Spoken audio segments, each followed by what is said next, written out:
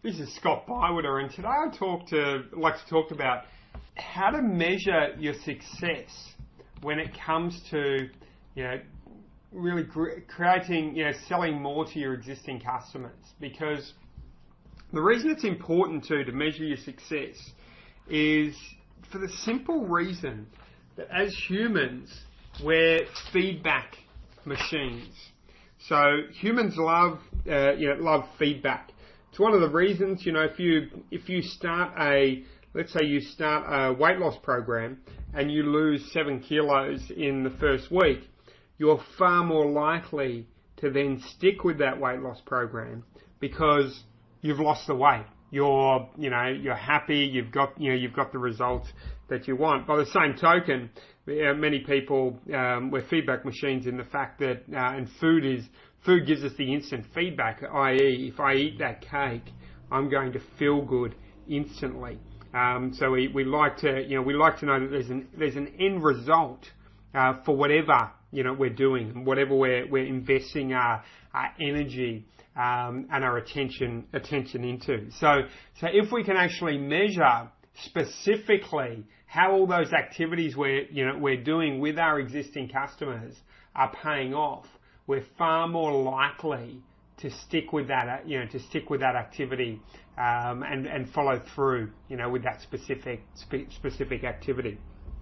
So let's start out by really digging into the lifetime value of a client, because it's very, very important is understanding the lifetime value. To understand the lifetime value of a client is very, very important within the whole process of things. Now, first I'm going to take you through the simplistic way which it is explained. This process is explained. After I've done that, I'm going to take you through how I actually do it, which you'll be able to implement specifically for your business. So the general way that lifetime value of a client is explained is, let's say hypothetically you've got a hairdressing salon, and the average person comes in once a month for a haircut, and while some people stay for 5-10 years, and you might have had your clients for since the very beginning. Other clients will stay for a month and they'll leave, and others will stay for 6 months and 12 months and 2 years and 3 years and whatever. But let's say the average is 2 years, so they're coming back once a month for 2 years. So basically, the average person is coming back 24 times, and they're spending $50 each time. So we times 50 by 24. Which equals $1,200. So the average client here is worth $1,200 for this particular, theoretical hairdressing salon. That's what they're worth.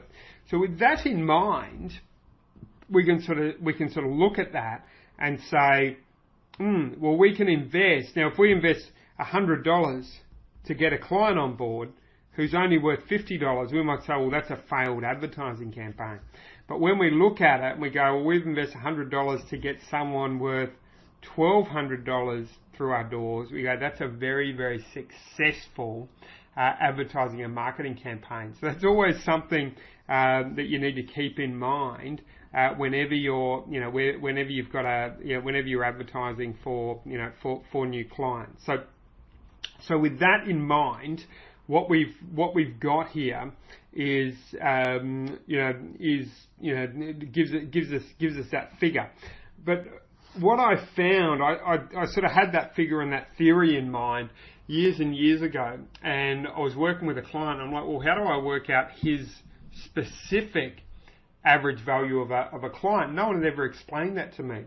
And then, so I did a bit of thinking. I thought, well, we want to work out the average value. So if we can go back as far back as we can, and we should be able to sort of work this out. So what I did with this client is I went back sort of 10 years. They're a client who had been established for a while. Now, if you haven't been established very long, or your business hasn't been going for very long, this is going to be trickier to do it with this sort of accuracy. And if you've just started up a month ago, you're going to have to guesstimate some of this, and it'll become clearer over time.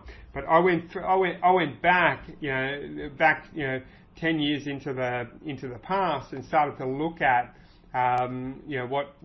what people were worth. And let's just say, hypothetically, in this hairdressing salon example, we've got Nancy. She came in for 4 months and she was worth $200. We've got Julie.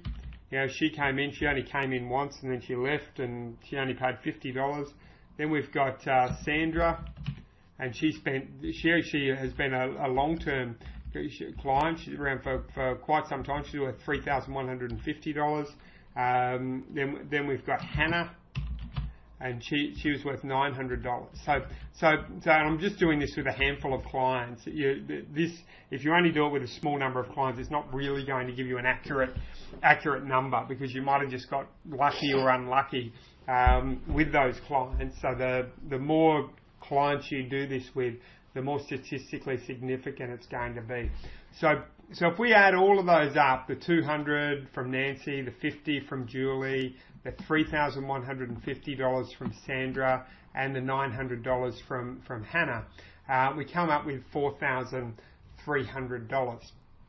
And then if we divide 4,300 into 4,300 into 4, we're going to get about $1,075 as a result of that as an average value of a client. Obviously, once you do it with 100, it's going to be much easier.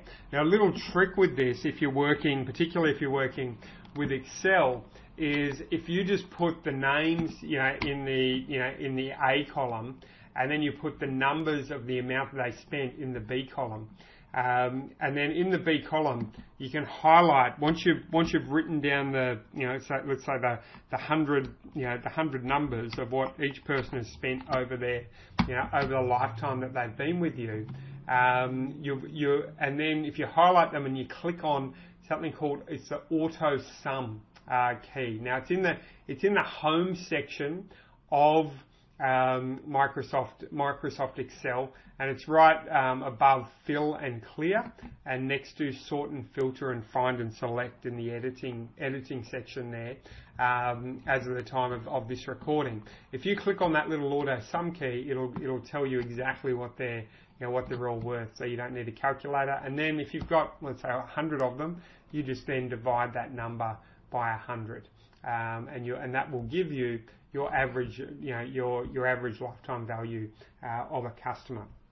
And that number will serve you incredibly well, and it'll transform and change the way that you view your marketing once you have that number clearly in your head.